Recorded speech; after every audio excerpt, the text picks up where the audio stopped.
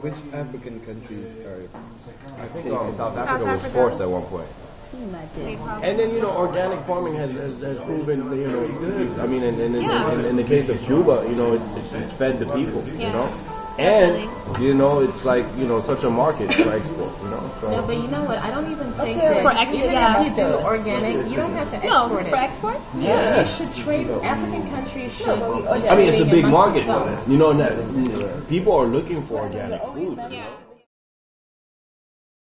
There are a lot of other factors that play into that. Such as? Such as, one, you need transportation, you need storage, you need appropriate You need infrastructure. methods, exactly. You need policies that'll accept like the whole agricultural trade and everything. And also remember that most agriculture in Africa is smallholder. So you've got tiny little farmers. If you take a country like Uganda, there was a crisis in the north. Should I just take from this? There were internally displaced people, but then you had oversupply of food in the south. You didn't have storage, you didn't have transport, so the food couldn't get to the north. So what was happening? It was rotting. They had to throw it away. You know how much food Africa imports and how much is given as aid? At what cost? How much is it, please? I don't know. It's a lot. It's actually wants to figure it out. You know what? You can Google that these days.